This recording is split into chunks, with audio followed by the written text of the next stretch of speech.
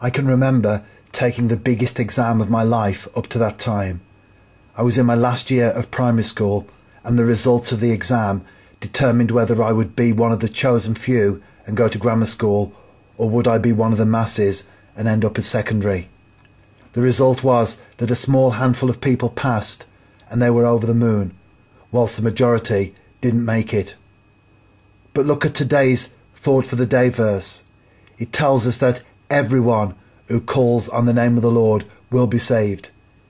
If you have never surrendered your heart to God, but feel that prompting right now, then go ahead. There's no exam involved, no disappointment, and no rejection. If you turn to the Lord, He will not reject you. There is no possibility of failure on this one.